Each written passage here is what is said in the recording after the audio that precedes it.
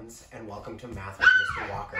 Today, we're going to be working on near doubles. Now, as you can see, I have built a tower with 5 blocks, and I'm going to build a tower that looks exactly the same over here, which also has 5 blocks. 5 plus 5 is our doubles, and that makes 10. Now, if I was to take this block here and place it here, now we've got 5 plus 6, which is a near double. We know that 5 plus 5 was 10, and when we add one more, 5 plus 6 becomes 11. Now, if I add all these other blocks and make just a massive tower, it's very exciting, and I doubt anyone could ever break this tower.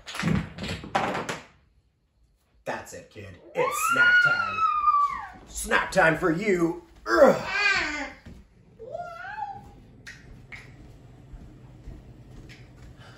Oh, Brielle's just enjoying her snack. You know, I was thinking about dinner, and I think I might have Kraft Dinner. I've got so many Kraft Dinners here. As you can see, I've got 3 that are the original and 2 that are extra cheesy. A little difficult to figure out, 2 plus 3 for some.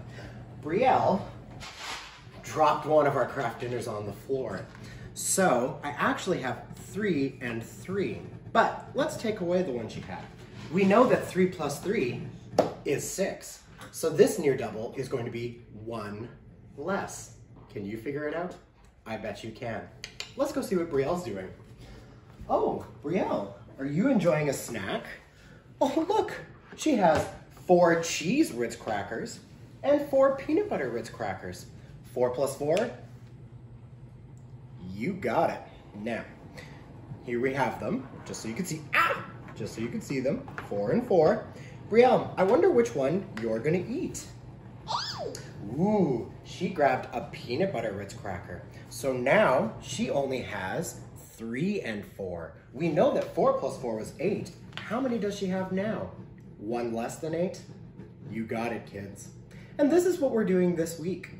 I would like you to make a near double story. You can either record it, you can draw it, or you can draw your picture, add pictures on Seesaw, however you want to do it. Send your near double story with your number sentence.